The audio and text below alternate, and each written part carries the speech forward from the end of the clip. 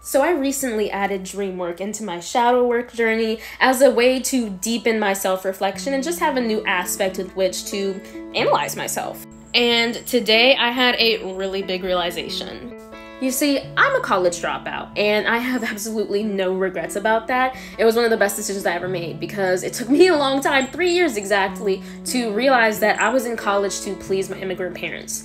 I didn't want to do it, but I suppressed it. So after I decided to leave, one thing that always really intrigued me was that even though I didn't want to go back to school, I would always have dreams about me being at school. And at first I was really confused because I was like, I have no desire to go back to school.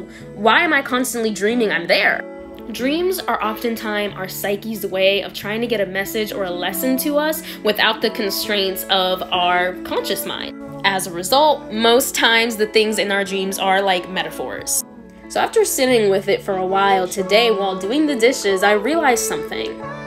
Even though my time at school was often very much categorized by a lot of depression and anxiety, there were actually some very big moments.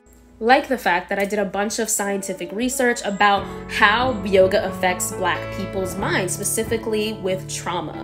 A lot of people with ancestors who were slaves have a lot of generational trauma that they don't even realize is there.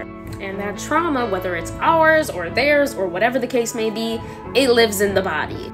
That knowledge should absolutely be blasted. And as a yoga teacher and a spiritual self-care business, it is ultimately up to me to continue to help people who look like me resolve that trauma and grow lighter so we can actually flourish instead of just survive.